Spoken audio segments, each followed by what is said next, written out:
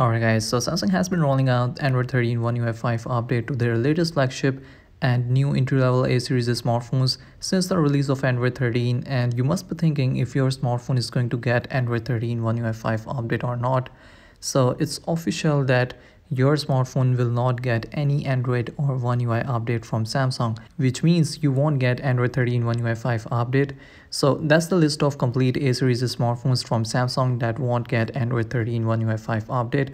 So if you have A41, A31, A21, A21s, A11, A02, A02s or A01, then you won't get Android 13 or One UI 5 update.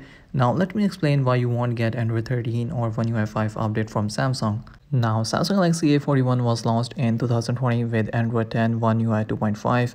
Then in 2021 it got Android 11 update with One UI 3, and then in 2022 it got Android 12 One UI 4 update.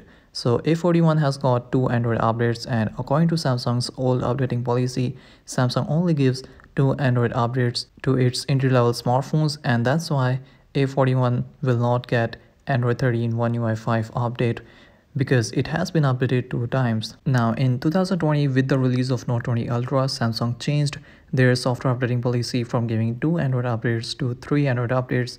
And in that policy, Samsung did include previous A series models, but from A51 and selected upcoming A series smartphones, and A41 was not included in that new Samsung's 2020 updating policy. In 2022, Samsung again changed their software updating policy from giving 3 Android updates to 4 Android updates, but that policy is only for upcoming selected A series smartphones like A53 and A73. A41 is an entry-level smartphone, and it will be difficult for A41 to handle new software third time after being updated 2 times from Android 10 to Android 12. The performance and battery life also get affected when a company gives a software update to a smartphone that doesn't have a powerful processor to run it properly. So it all comes down to Samsung. If Samsung wants to give Android 13 or even just a new version of One UI, the One UI 5, they can do this, but companies never go against their policies, and I think Samsung will not give any Android update